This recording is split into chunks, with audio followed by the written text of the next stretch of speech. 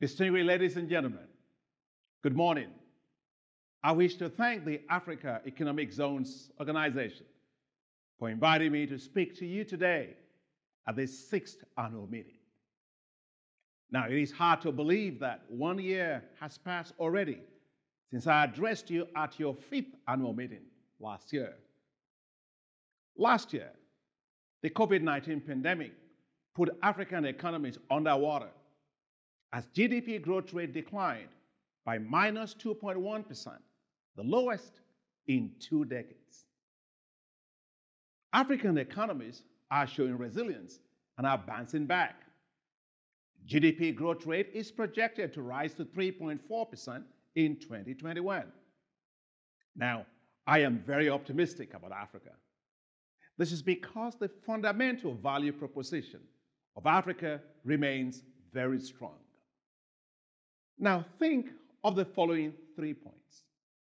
First, consumer and business expenditures are projected to reach $6.7 trillion by 2030. Second, with over 50 countries harmonizing tariffs and rules and standards, the African Continental Free Trade Area will soon become the largest free trade area in the world since the establishment of the World Trade Organization. Third, Africa has an estimated $30 trillion worth of natural resources, one of the wealthiest in the world. Now, unlocking these vast potentials is critical for more rapid economic growth, wealth creation, and of course, creating millions of jobs badly needed for the continent's rapidly growing youth population. For this reason, and for this to happen, Africa must rapidly industrialize, address its infrastructure challenges, and develop more competitive regional and global value chains. Special economic zones have played major roles in making such developments happen for other parts of the world. According to the OECD, special economic zones are responsible for exports worth $3.5 trillion annually. That's equivalent to about 20% of the world's global trade in goods. Industrial policies, such as the special economic zones that enhance manufacturing, have helped the rapid diversification of Asia's exports. Asia's exports were worth $6.8 trillion in 2019, largely made up of manufactures. But Africa's total merchandise trade was worth only $997 billion in 2018, mainly made up of what? Exports of its natural wealth as commodities. Ladies and gentlemen, manufacturing helped Europe to rebuild rapidly from the ruins of the Second World War. And more recently, manufacturing empowered China to become the second largest economy in the world. So, manufacturing has the potential to lift millions out of poverty and dramatically improve the quality of life for the people of Africa. My message today to you is clear. Africa must rapidly industrialize. The African Continental Free Trade Area provides an excellent opportunity to promote the formation of strong regional value chains that will allow African producers to expand into their own proverbial backyards and trade in semi-finished and finished value-added products. To this end, the African Development Bank is supporting the development of special agro-industrial processing zones that will help Africa unlock its food and agribusiness potential and expand its own share of the continent's food and agribusiness market that will be worth $1 trillion by 2030.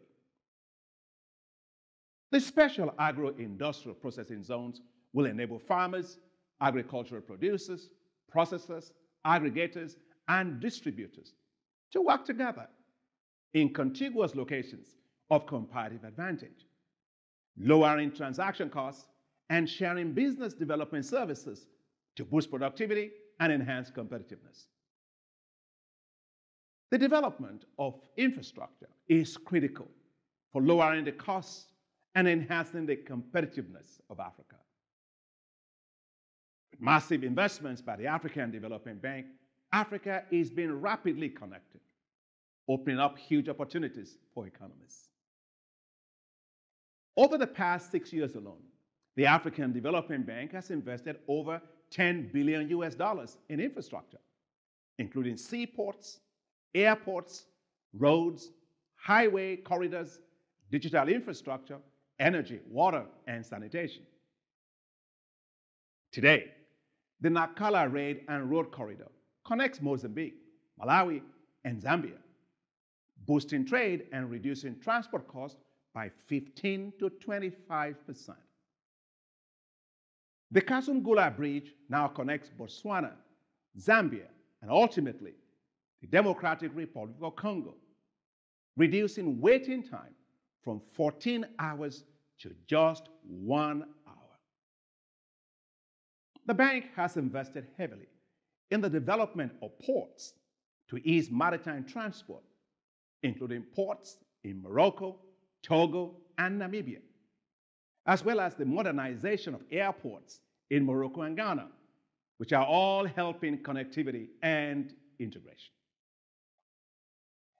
And the bank has launched a $20 billion desert to power program that will help to turn the Sahel region of Africa into the world's largest solar zone and provide electricity for 250 million people. Now, this will allow 11 countries to have electricity to power industries and to support special economic zones. The African Development Bank will continue to strongly support critical infrastructure that will expand opportunities for the development of economic zones in Africa to fully unlock the economic potential of African economies. Ladies and gentlemen, we must build more special economic zones. We must connect the economic zones with infrastructure. We must use special economic zones and critical infrastructure to unleash the industrial manufacturing capacity and the competitiveness of Africa. The African Continental Free Trade Area must become a zone that hums with sounds of industrial machines, cognitive robots, and workers all working to add value to everything that Africa produces. Then, Africa will move from exporting raw materials to industrial manufacturing with regionally and globally competitive value chains, adding value to all its resources and unleashing jobs for millions of youth. Now, that is what I call success for Africa.